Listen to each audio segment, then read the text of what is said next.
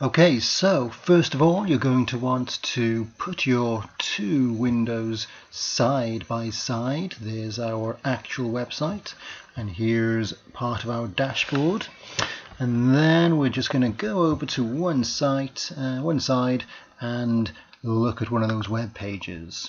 Okay, so this web page is called Make a Menu. I'm going to copy the URL. There's our URL.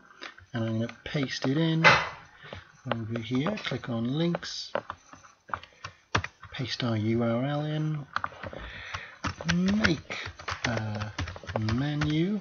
I'm going to type into this little box by here and click add to menu, and then we see it's appeared on our menu structure. Okay, I'm going to go back over to here and pick another page. Maybe I'll go down to Get Free Webspace. Okay, here we go. It's loading up.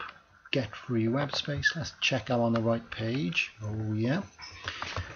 Going to copy the link, paste it in here, and type Get Free Webspace and click add to menu.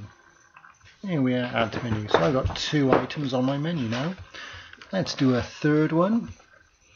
Go back over here, choose another page, upload some pictures.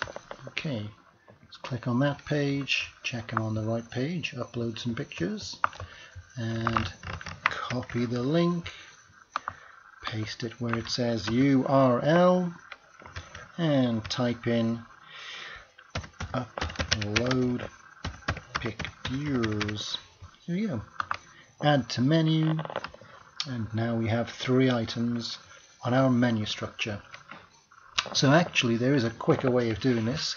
If we'd created pages instead of creating posts, we could have got them all automatically added in, but there are some different advantages to having posts rather than pages, which we're not going to go into right now, but maybe later. Final stage, click on Save Menu. Okay, if I head back over here and look at my web page, I should be able to see my menu structure. That's what it looks like, and if I bring it full screen, that's what it looks like. So there are my the three items on my menu structure.